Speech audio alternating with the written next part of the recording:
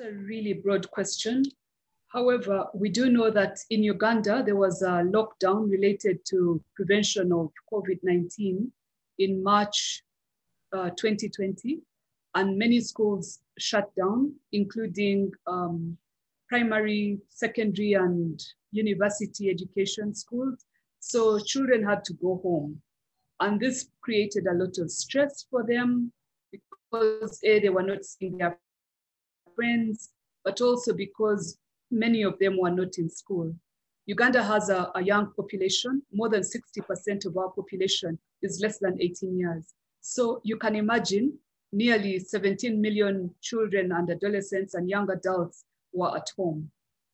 The government did provide some level of education for the majority of students, including having online classes and classes on the television and also in the newspapers, but this wasn't accessible to many students. Some students continued to have school online, particularly those who are in private school, but those who are in the national schools, many of them were not accessing any educational classes. So this created some form of discomfort and even a lot of stress. So these were some of the challenges that were faced. One of the ripple effects of COVID-19 among children, even though children will not suffer a lot from COVID-19, like we have very few children with COVID-19 in our country, about 200 out of the 11,000 confirmed cases. But children do suffer from mental health problems. They suffer from anxiety. By seeing many cases, their parents are ill, they don't know what's going to happen to them, but also suffering from frank depression. We've had situations where children have actually committed suicide just because they are not getting the correct mental health support that they need. And children suffer because they are no longer seeing their friends because of the restrictions and the lockdowns. Children are supposed to be happy. Children are supposed to be playing with their friends and meeting up with their friends. But because of these restrictions, sadly, they are getting into many mental health challenges that also need to be detected and treated. And another side effect is obesity. And we know how obesity can result in other non-communicable diseases, including cardiac problems. So it's important that we think about the non-COVID related challenges that these children are facing just because they are children.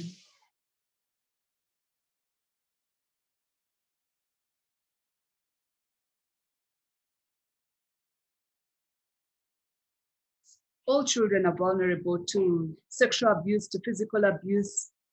As children lived with their parents in very close contact, we realized that some of the children were being physically abused. But also we had sporadic cases of sexual abuse. There was one particular case that every single person in the country got overwhelmed with, a mother who was selling her daughter for money, like she indulged her daughter in sexual activity and she was being paid. And the community reported her to the police. She was apprehended. The men involved were also apprehended and the girl was rescued by the Ministry of Gender and the police. But also we've had situations where girls have become pregnant, underage girls. And although the figures are not very clear, we've got statistics from the police, from the judiciary, that more and more girls are being sexually molested and defiled. And we've had an increasing number of pregnancies. Even just this morning, I saw an adolescent girl on our ward who presented with, came in with her baby who was quite ill. This was a 16-year-old girl who has now dropped out of school. And she's at the level of, I'd say S3, which is about grade 11. So we are seeing increasing number of pregnancies and a lot of sexual molestation. That's another thing that the Ministry of Education is supporting.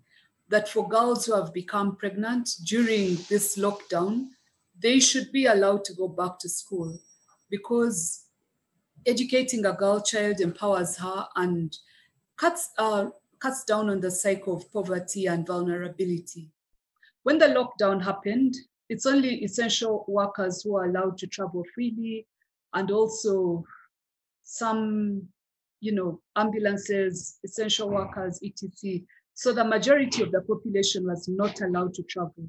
So when children felt sick, actually, and that's another problem, they had to be moved through an ambulance service or get permission from the resident district commissioner to be able to access healthcare.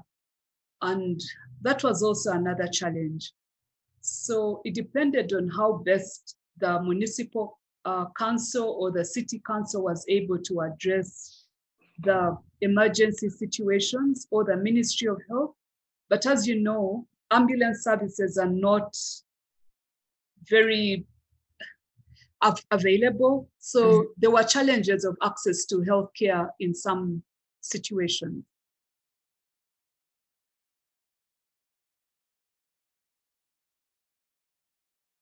So schools are not fully open. About 2 weeks ago, school was open for candidate classes. That is primary 7, so joining, the end of primary class, so primary school, and then senior 4 and senior 6. And then the university students are also at school now, but they are doing blended learning. The Ministry of Education and the Ministry of Health had to ensure that standard operating procedures were in place before the students were accepted into the schools. That meant that there was spacing, that the staff had been trained on social distancing, hand washing, inclusion of hand sanitizers, wearing of masks before the schools were reopened. For the most part, most of these schools have now opened for the candidate classes, but the non-candidate class students are still at home.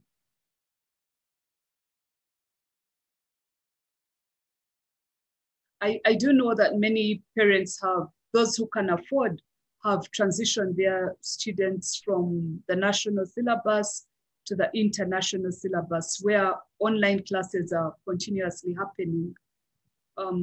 But those in national school still continue to learn from television, radio, newspaper pullouts.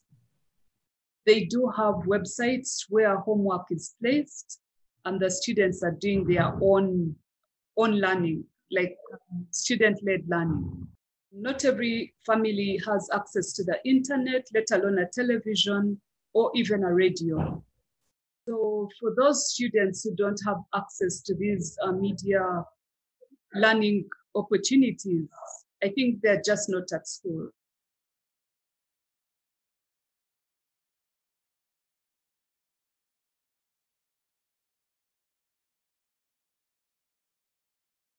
Children with disabilities may not have the opportunity to continue learning because they need specialized learning skills, which are not being availed at this time.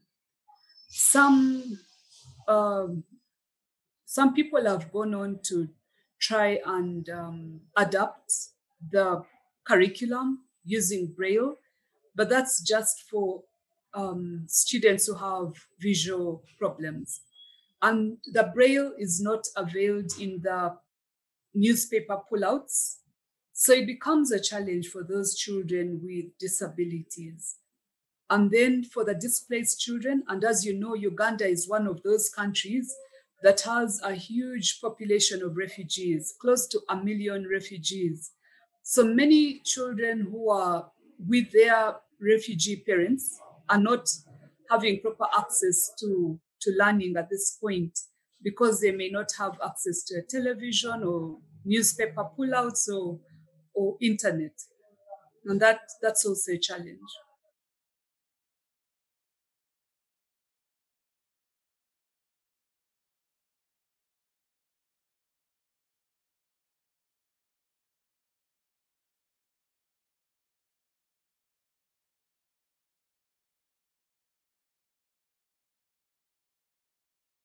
The Ministry of Gender and Social Services has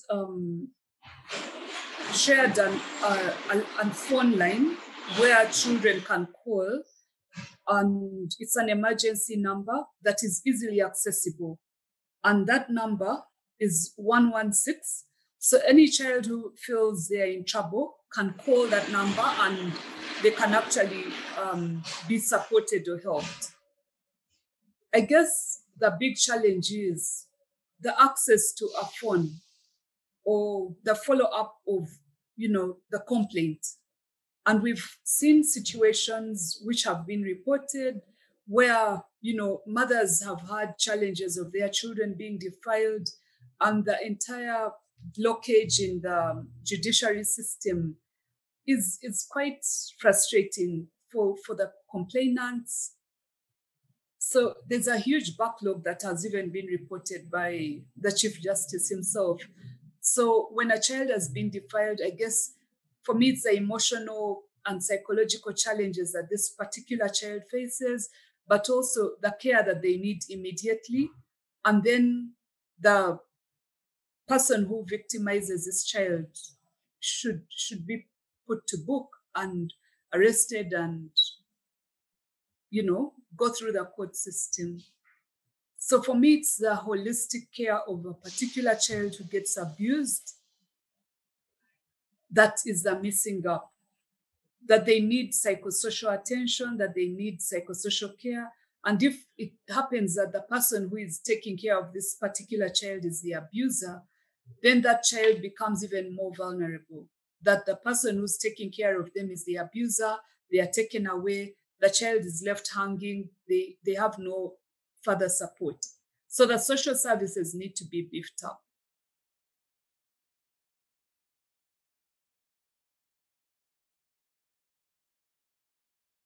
First of all, yes, we should be engaged in research. And I was saying that at Makerere University, we have a grant from our government. It's under the Research and Innovation Fund that is looking at key issues that have not only happened during the COVID period, but also post-COVID. And this research grant is also mainly looking at the Sustainable Development Goals and the National Development Plan for our country. As a research team, we've been able to access money from this Research and Innovation Fund that looked at causes of early pregnancy, comparing the urban and the rural population. We've also started a study for the COVID period, which is affecting children, on how children were accessing healthcare in the community hospitals, even during the COVID period. So as researchers, if we do not do research and ask those pertinent questions, then we cannot inform policy. In addition, researchers need to promote good clinical practice, but also support our Ministry of Health and the Ministry of Education in providing good policy, evidence-based practice, so that our policies are strong when we develop them, but also when we implement them, that they are implementable.